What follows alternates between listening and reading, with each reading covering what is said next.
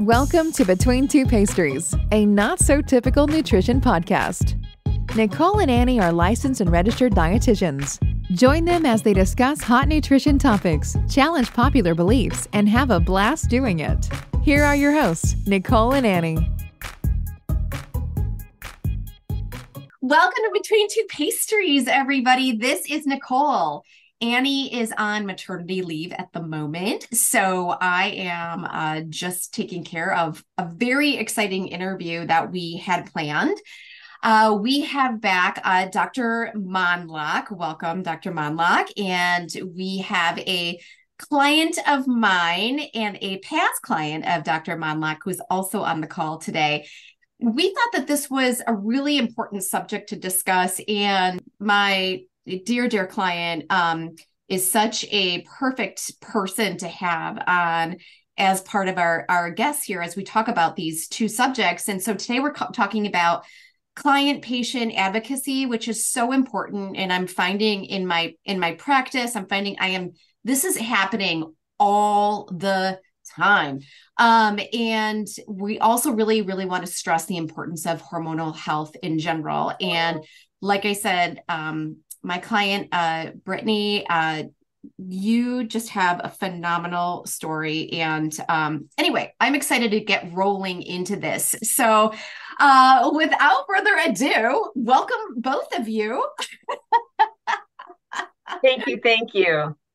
Awesome. Why don't we actually kind of start from the beginning? I had been working with Brittany for quite some time, and working with her initially on some, sports nutrition,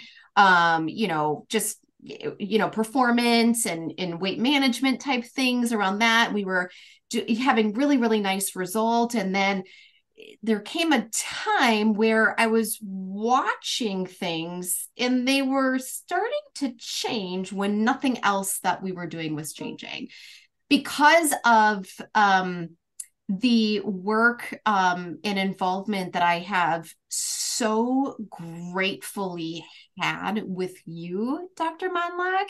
I have learned so much just from working alongside of you with myself as well as people I have referred, that I knew hands down we had a ton of red flags here.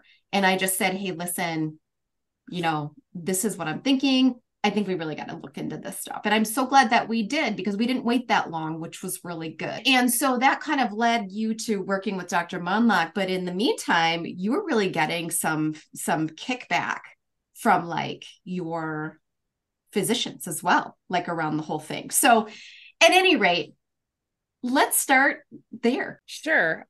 Just to give some kind of background for myself and kind of getting to the point even with Nicole.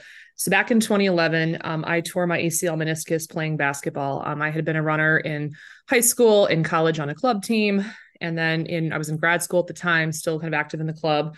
So tore it in 2011. And looking back on it, I think some of the symptoms and things, the signs were there before that.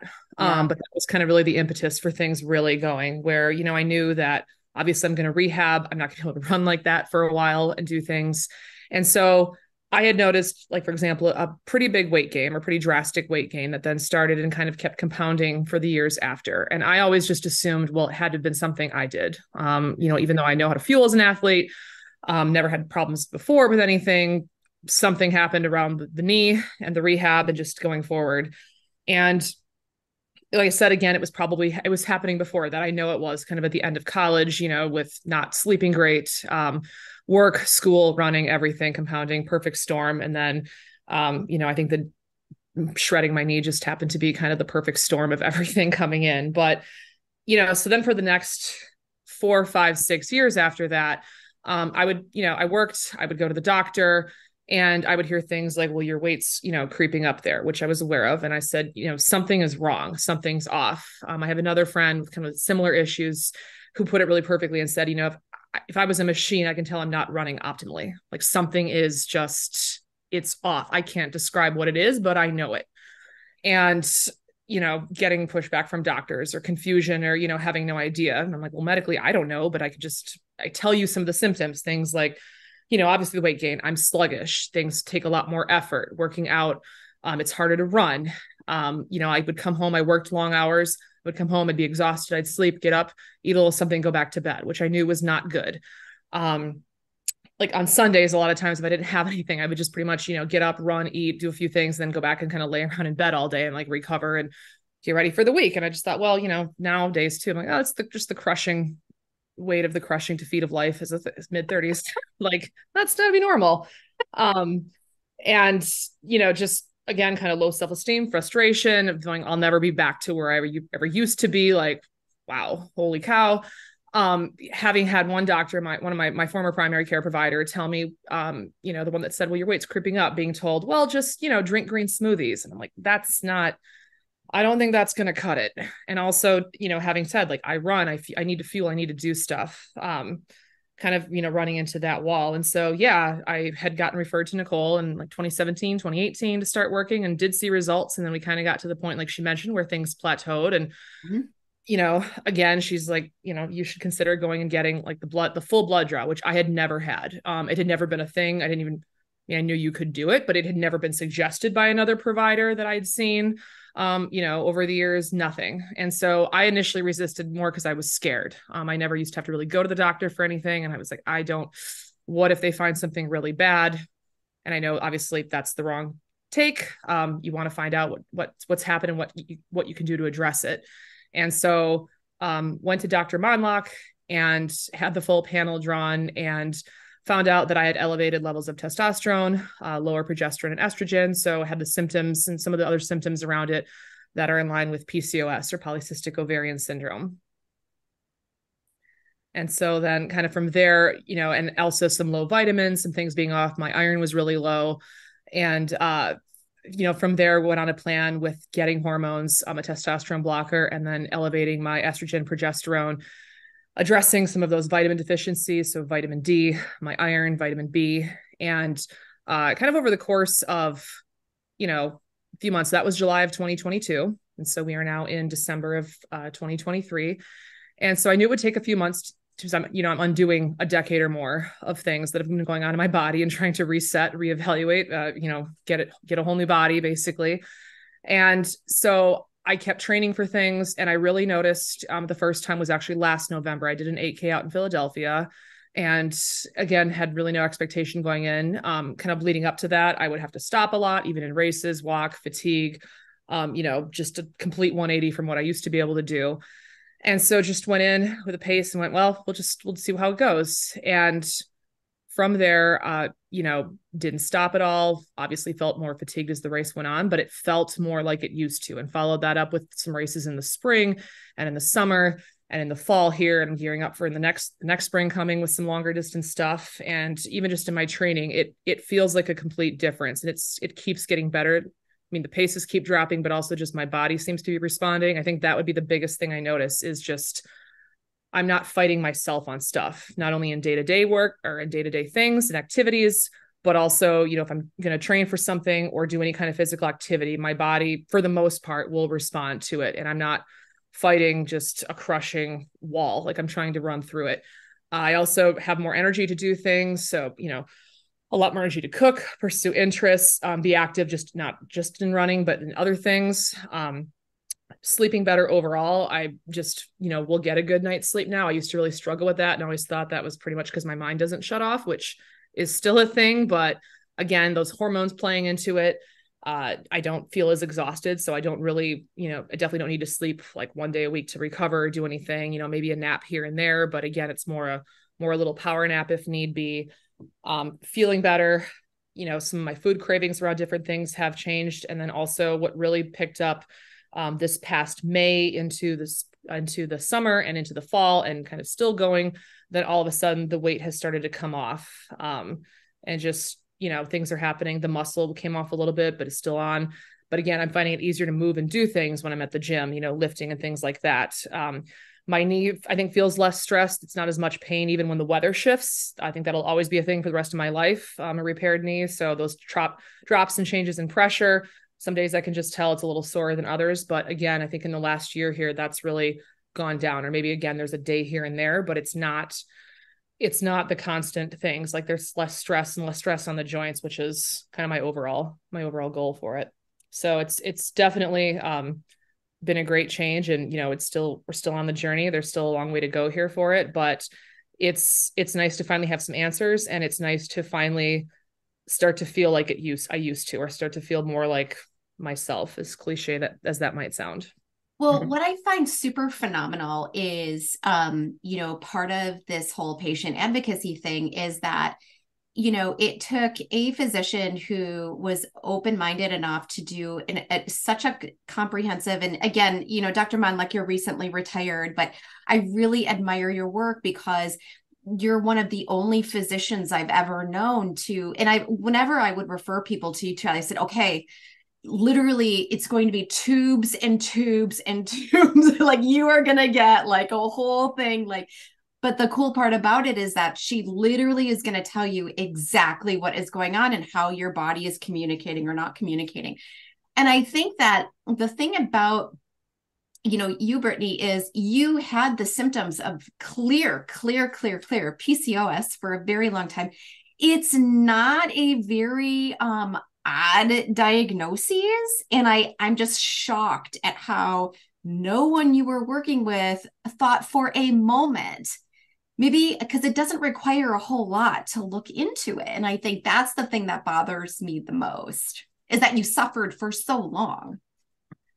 And it's funny, in talking to people, as I've told a few people about it, and it's really hard for me to be vulnerable. So I've told a few people about it. Actually, it's really interesting how many of my other friends are either have it or know someone who has it and are familiar with it. So it's definitely, unfortunately, a pretty common thing. There are different symptoms for different people. There's a whole range of stuff, but again, there's some pretty clear-cut things.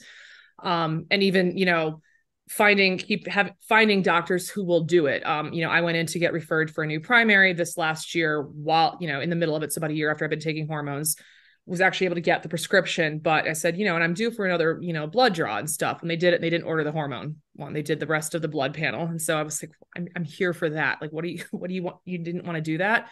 Saw a different clinic who was, didn't want to do it or get into it because they just assumed, because I have a family history of cancer, well, I'm going to get cancer. They're going to contribute to it. And I said, well, but if I have the hormone, my hormones are off and I have the hormones of a menopausal woman 20 years before I hit menopause, doesn't that mean I'm at a higher risk right now? Yes. Things are unbalanced. And I actually went and saw an endocrinologist too, as a backup and a plan. And, they specialize in hormones. And, again, it was kind of just brushed off. Supposedly they're specialized. Yeah, they was kind of brushed off. And so, I was told, well, that's not the reason I'm losing weight or doing anything. The hormones wouldn't do that. I said, well, I kind of joked, sort of, not really. And I said, well, it's either that, it's the only thing I've changed. So it's either that or I have a, cancer or something. Like, I don't know. What is it? I'm just sitting there and going, you have the labs. I brought in the labs that, I had done previously with Dr. Mondloch every 3 months. Like, you can see the changes. You can see my most recent ones in July, and this was in October. I said, the results are there. And, I'm telling you again, just like I shared in this podcast, the story, how I felt before, how I feel now, disregarded, and was told I'm not addressing PCOS, so potential insulin resistance. So I am also on metformin now for that, which I'm fine with. I said, great, like we can address that if there is some of that, but also I still want to keep doing the hormones because that is still a huge part of it. Mm-hmm. And I would like to not have unbalanced hormones just for my overall long-term health. Like that, it can't hurt me to balance that. It's nice to have a hormonal panel of the age that you are.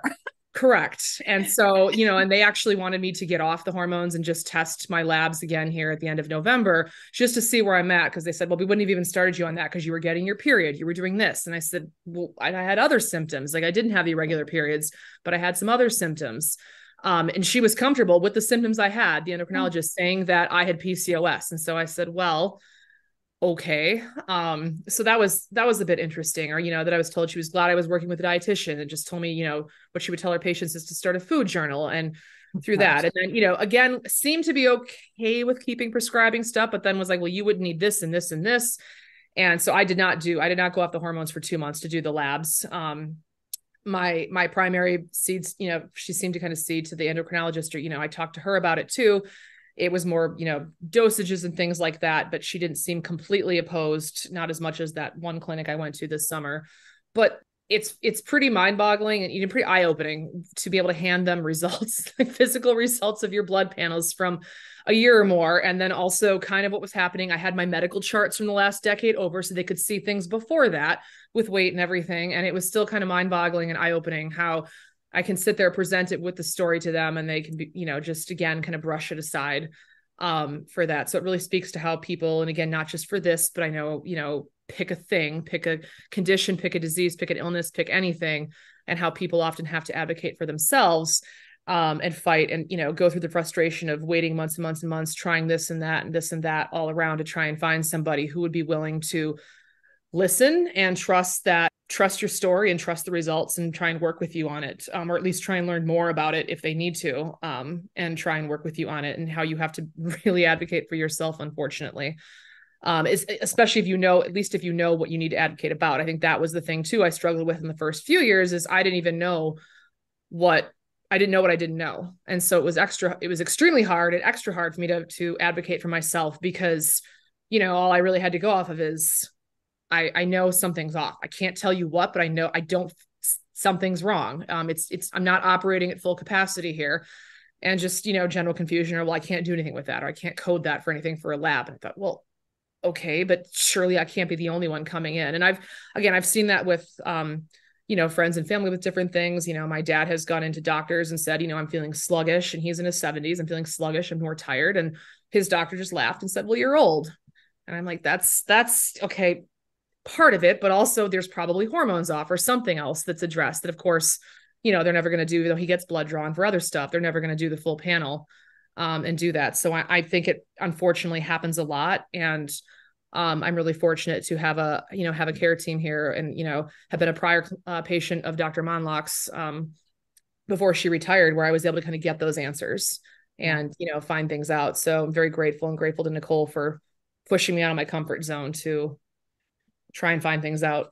Well, and the thing about it, Brittany, that I just want to give you a whole lot of credit for, though, is that you have shown so much bravery and strength and tenacity, and like, you are not backing down. Like, you went to these people and it's like, yeah, unacceptable, moving on. Like, you just kept going and pushing, and like, no. And it takes being brave enough, and it takes being like, your physician is not over you. And to the point of what Brittany was saying, is that I know something is off, and it's kind of like someone else cannot tell you that you're wrong. Like, that is number one, hands down, absolutely not okay. It's just not okay. And I know a lot of people are hearing that. And I am just really, really wanting people to go, if you know something is not wrong, then you keep saying something is not wrong, and you demand that they find out.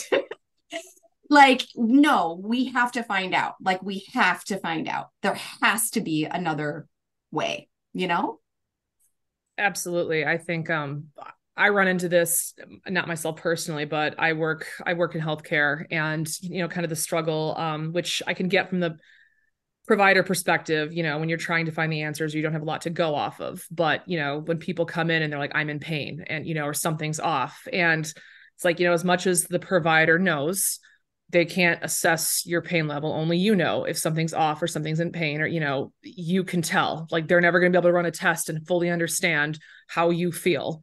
Mentally or physically. They can only look at things like labs. And so it's definitely an issue, again, not just for things like this, but all across healthcare of, it takes, unfortunately, trying to find providers in wherever, the emergency setting, the primary setting, whatever, specialty setting, anything, who are able to listen, or, won't give up and say, okay, well, all right, you say there's something wrong. I'm going to trust you, because you're not in here for fun. Obviously, you're seeing me because you have an issue. You probably have better things to do than take time out for appointments.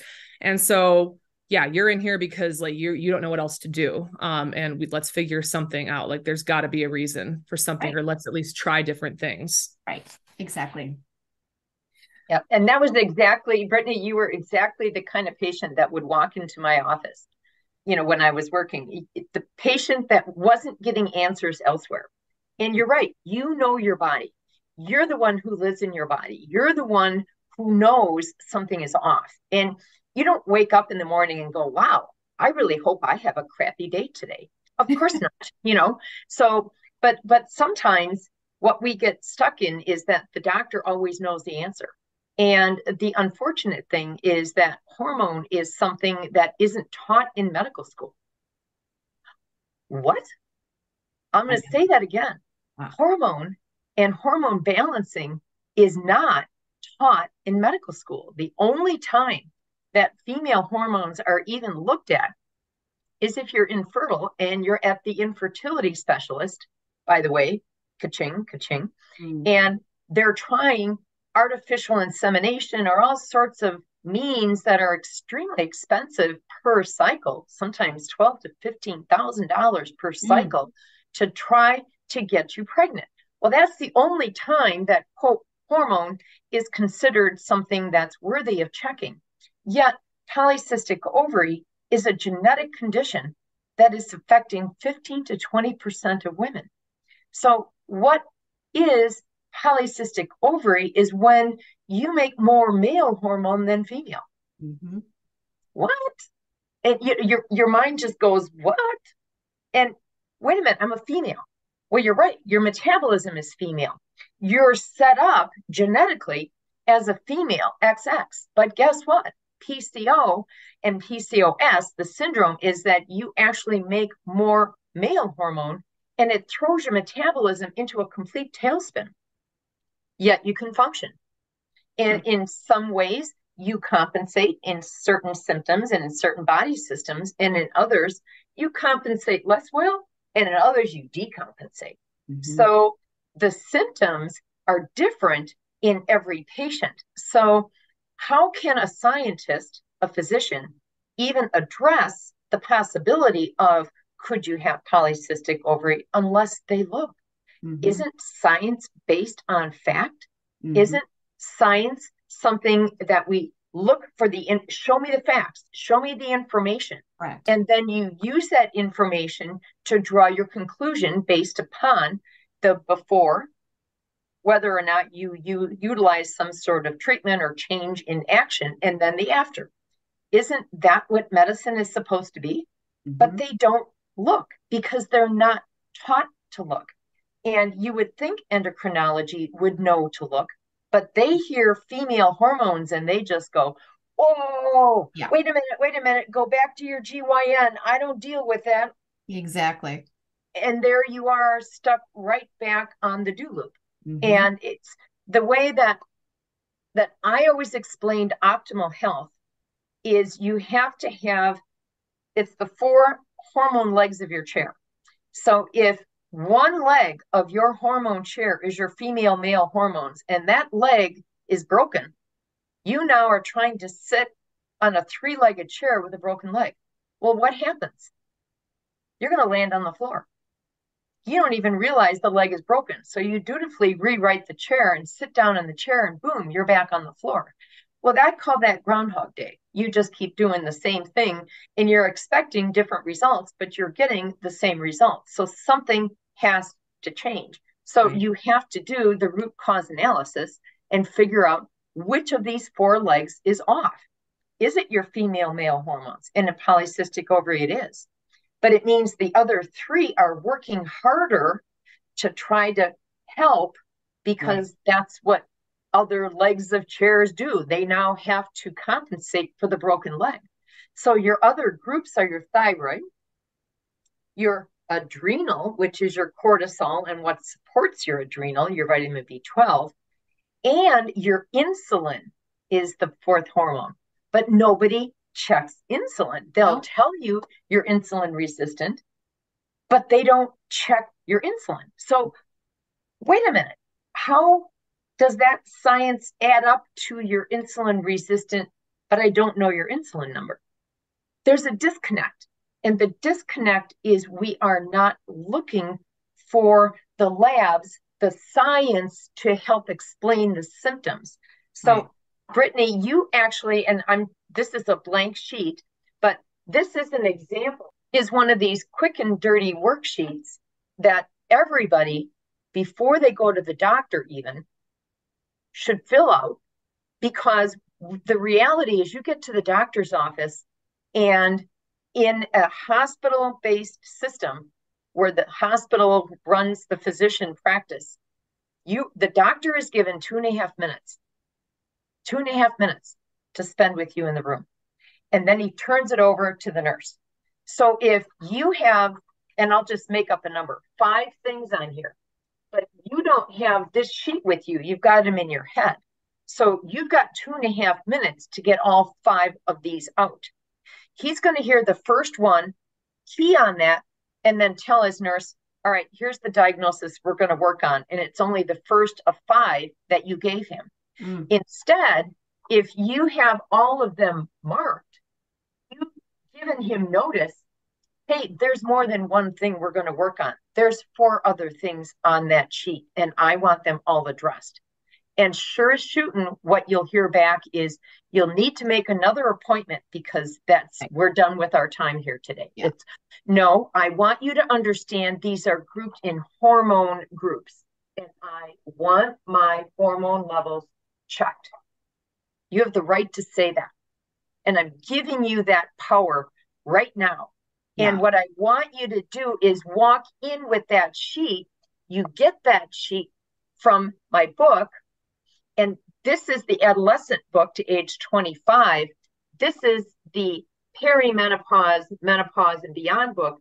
The worksheet is in both books. And I go through at the back how to talk to your doctor. Because I realize that this is all my original research because nobody's doing it. They're not teaching this in medical school. So you actually are going to be educating your doctor, whether they want to be educated or not, but I empower you with the knowledge to say, this is my symptom list. This is how I feel with your check marks. And I want these labs checked. It's in the back of this book. By the way, I'll leave a copy of it for you so that you can do further reading. And that's really, now you are your own best advocate. So I just want to make real quick mention that we will have those resources available in the notes of the podcast. So you will actually have access to the list of things that Dr. Mondloch is actually talking about.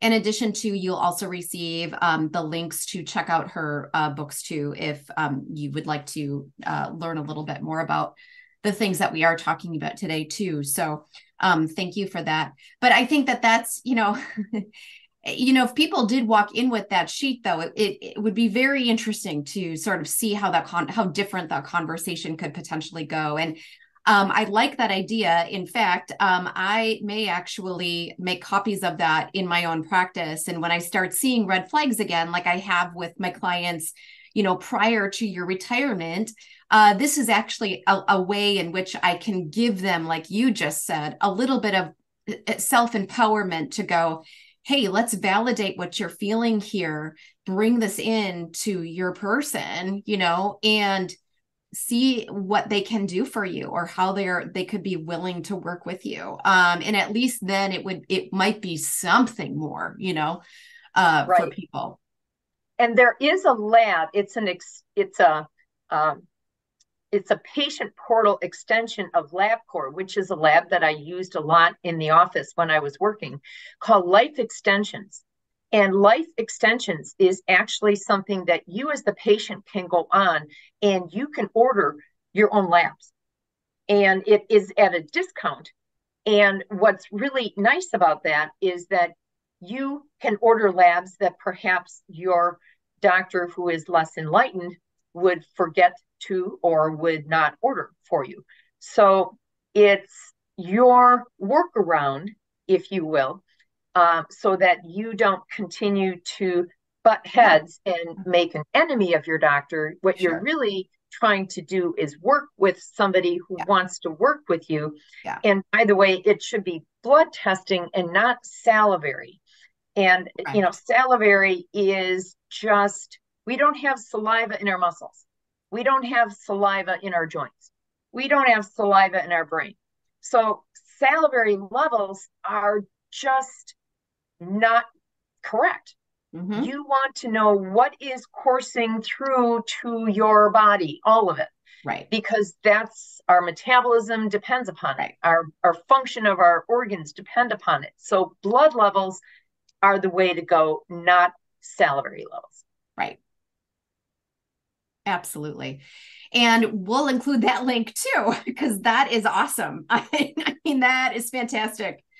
That is exactly fantastic. So good. So good. Awesome. So, this is just great so far. So I really hope people are benefiting and feeling really empowered and excited to potentially start looking into some things for themselves. Because of, again, this whole concept of, the hormones are definitely not the cause of, Brittany's amazing, results and basically turn of, life, really, honestly. Like, it's like you feel like a human again, or closer to a human than you have in so long, and so, Dr. Mondloch, if you want to talk a little bit about, you already did on some level, but if you want to expound on some of those things, so people can maybe understand a little bit more in regards to hormonal health and how it literally affects everything. And I think that's what blows my mind so much, is that how are we not accessing this? How are we not studying this? How are we not aware of this as physicians, as the physicians that are out there and providing this information to their patients? Because so much of how people feel, so much of a side effect that they're experiencing, I mean, 9 times out of 10, I'm like, that's hormonally related. Like, you can look at this thing over here, but I'm telling you, until you get this figured out, you're still going to feel like that. You know what I mean? Like, it's just, I know exactly what you mean. Blows right. my mind. So if you want to expand on any of that. Well, the unfortunate thing is that the way medicine and labs are set up is black and white. Are you in the normal range? Are you out of the normal range? What completely gets lost is, are you age appropriate for your hormone? And are you in optimal range? Because I don't know any of my former patients who would come in and say, wow, doc, I really hope I'm just in normal range. And I'd look at them and go, no, I want you in optimal range. So if you have a choice, do you want to be in normal, or if you want to be in optimal? Well, nobody wanted to be just normal. Such a good separation of that. That's so important. That's so important. So I'm going to also say, would you expect that a 15-year-old would have the same hormone levels as somebody who's 25, as somebody who's 35, as somebody who's 45? Well, that's the way medicine looks at it. They give you a range and they say, okay, depending upon where you are in your cycle, you should have a range of this for estradiol. Well, if you're a 45-year young woman and you happen to have something that falls in the range, but you're right down here at the very, very beginning of the range, they just look and say, well, you're in normal range, so you must be fine. Well, what needs to happen is, again, the science needs to be applied. So I'm going to go sciencey on you for a minute. And Brittany, you've already seen this, I know, so you can laugh. But this is, again, my original research. So again, that's in, that the graph that she is talking about is in her book. And so, first of all, you have to know where your female versus male is. Mm-hmm. And Brittany, that's what we found out, is where your female versus male was. And if we find that you're more male than female, that's a completely different graph, which I won't even show because it'll be way too busy. And that book I'm working on right now. But polycystic ovary, suffice it to say, you're up and down with female your entire menstrual career. But then again, we still have to talk about age appropriate. So again, I go back to, is a 15-year-old level the same as a 25, the same as a 35, the same as a 45? Right. And this graph would tell you, no, it's not. Right. No, it's not. So are you age appropriate? Mm-hmm. Then you have to ask, are you balanced with your female hormones, your estradiol, progesterone? Or if you are not, you may be estrogen dominant. Well, what happens if you're estrogen dominant? It's like too much chocolate all the time. Mm-hmm. It's not good for you. So you hyperstimulate your breast, and that can lead to a bad mammogram and breast cancer. Nobody ever tells you that. Mm-hmm. It can lead to endometriosis, which can lead to very painful, crampy periods, can lead to infertility. It can also increase fibroids, which are, think of them as muscular knots in your uterus that grow with hormone. So when you're estrogen dominant, your uterus can become irregular and knobby, and it can look like you're pregnant, and you're not, but it's hormone imbalance. It can also lead to conditions like ovarian cysts that continue to recur and rupture, which are very painful and can lead to scar tissue. So too much of a good thing is just not right either. The balance needs to be there, and the age appropriate needs to be there, and being more of a girl than a boy needs to be there. That's just the way it is. So all of that sounds like, oh my gosh, how do I keep that straight? Well, that's why I did it for you. That's exactly why I'm doing that for you. Sure. So, mm-hmm. Yeah, no, excellent resources are in your books for sure. So yeah, I do encourage anybody to nab a copy. Again, even just for your own, education and understanding. But I think anything that you can provide yourself with and arm yourself with going into a physician's office is extremely necessary. I hate to say it, but nowadays, especially with the limited time that individuals do have. Because again, like in Brittany's case, it's like, we are not wasting any more time with you feeling a particular way. And that's why, when I was saying to you, like, I think this is kind of what's going on. Like, let's just get this figured out. Like, why are we waiting? Right. So again, it's just so important. Women just do not need, and men, of course, because men go through some very, different but similar types of things. But no one needs to really suffer through that. And I think too, like I'm thinking of, menopause and whatever, it's just something that people don't talk about. But again, the approach around this whole thing has just been, it's a shame is what I'm trying to say too. Anyway. Well, research led us down the wrong pathway. Yes, that too. The Women's Health Initiative was supposed to be the study that was going to answer the question of, is female hormone good for us? And they were addressing the menopausal woman. And the unfortunate thing is that research in this country, well, research anywhere, is very expensive. And research is usually done at the university level, and universities don't fund the research. They go to pharmaceutical companies to help them fund the research. It's kind of like the wolf watching the hen house. Okay. Yep. So for that monetary funding for the research, the pharmaceutical company says, then you will use our product. Of course. Okay. So when the Women's Health Initiative was launched, it was meant to be a 10-year study. They looked at 3 parameters, looked at breast cancer, heart attack, and stroke. And they expected to see with hormone a drop in all 3. Very noble, very wonderful, as far as goal, what they were hoping to find. So they embarked, and they had several different arms of, and at 7 years into the 10-year study, they went behind closed doors to peek at the data. And the press is outside the door, waiting for them to say something. And behind closed doors, they're realizing, well, this isn't at all what we thought we'd find. We're seeing an increase in breast cancer, an increase in heart attack, an increase in stroke.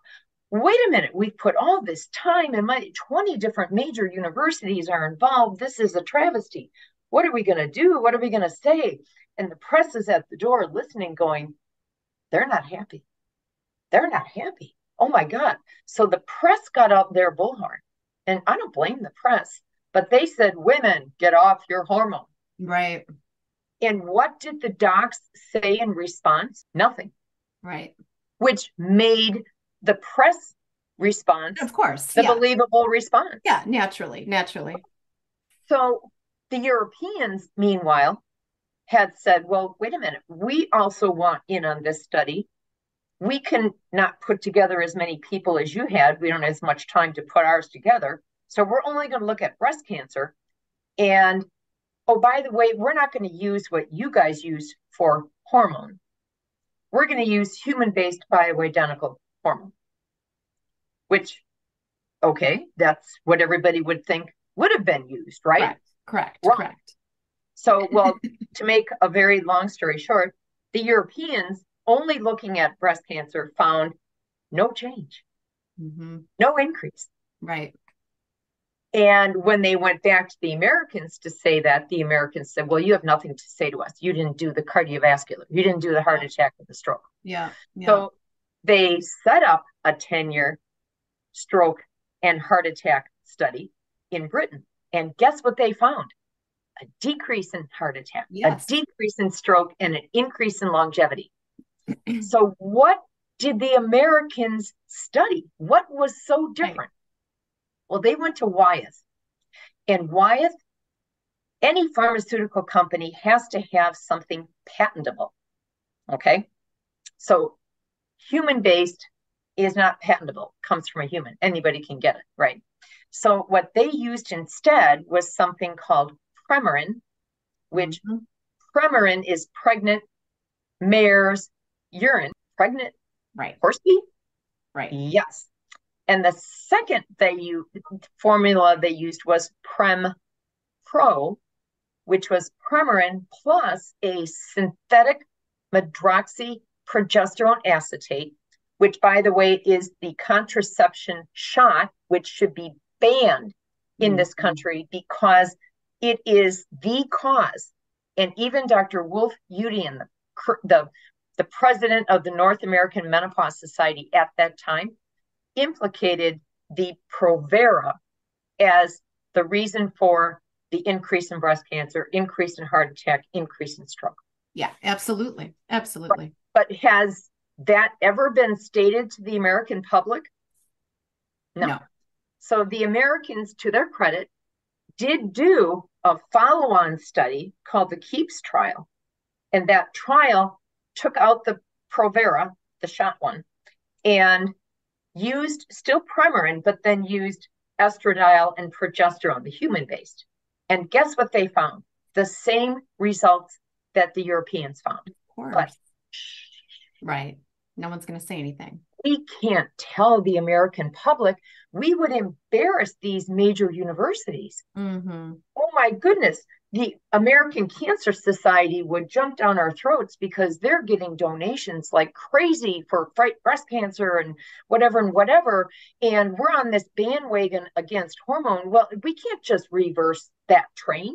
It's a train running downhill at high speed. We can't just stop that. Women are resilient. We'll just kind of keep going the way we're going. We won't even talk about it, and we won't teach it in medical school. So it's a non-entity. Right. Well, wait a minute.